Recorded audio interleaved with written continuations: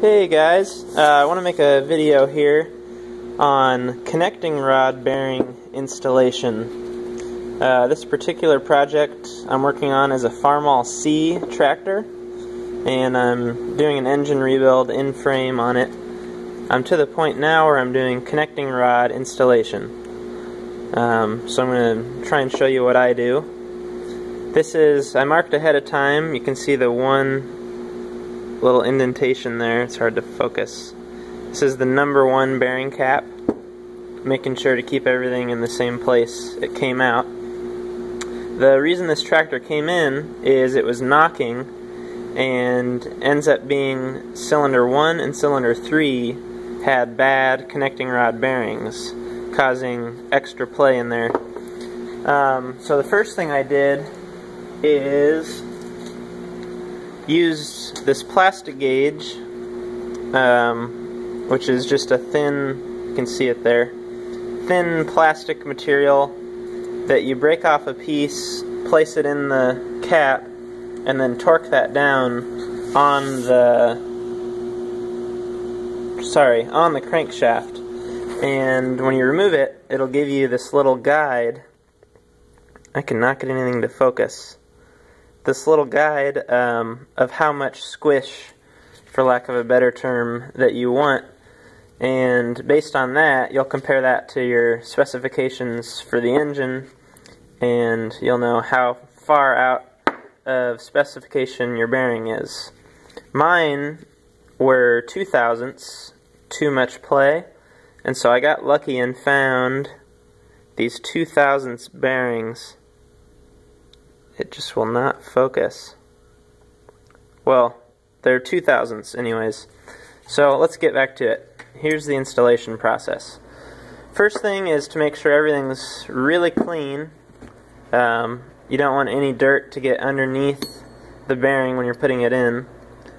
Line up the protrusion here in the cap and go ahead and push that in, and you'll hear it if there's any junk under it. It'll make kind of a grinding noise when you push that in there. You'll know you need to clean it better. I use brake clean on mine. Next thing, we'll go over to the tractor here. I've already got the pistons and rods installed in the tractor, which isn't the best way to do it, but in order to get my measurements, I already put the head on, and I don't want to take that back off. So, try and do this with one hand. Slide the top half of your bearing up into the connecting rod. One second here, I'll get that done.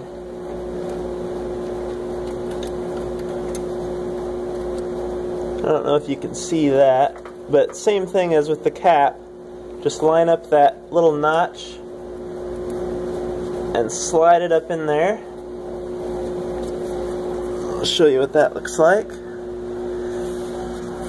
And then I'm going to take a little bit of oil, clean engine oil. Sorry, one second.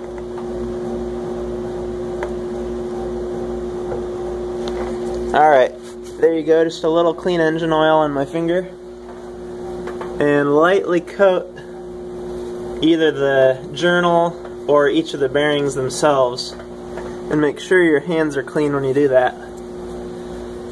Alright, next we're going to pull the, again it's hard to do one-handed, pull the piston down gently to where it meets up with the crank journal, and you'll hear it seat completely. And lastly, you'll see my notch is on this side of the rod. I want to line that up with the notch on the cap, so the notches are on the same side. And we'll go ahead and slide that up. Put the castellated nuts on.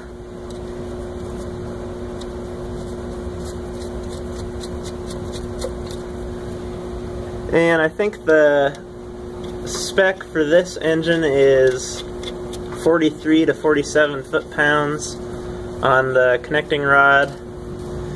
I'm not totally sure on that, but it should be pretty darn close. So I'm going to go ahead and torque those down.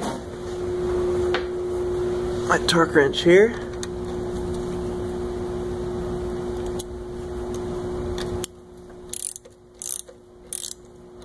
And I like to draw it down evenly. Just get one side part of the way and then match that with the other side. You can see here I'm just to where the bolt is flush with the head of the nut. Do the same thing over here.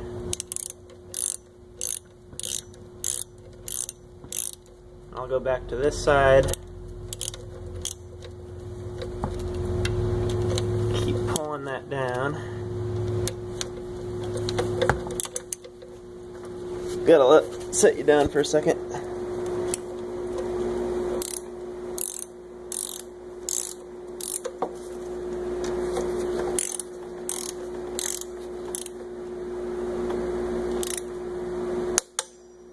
There's one. And two. And as you're working here, make sure to keep checking that everything moves freely. There you go. So that's one down. I'll move on to cylinder 2 and check to make sure everything moves freely again, and so on. Thanks for watching.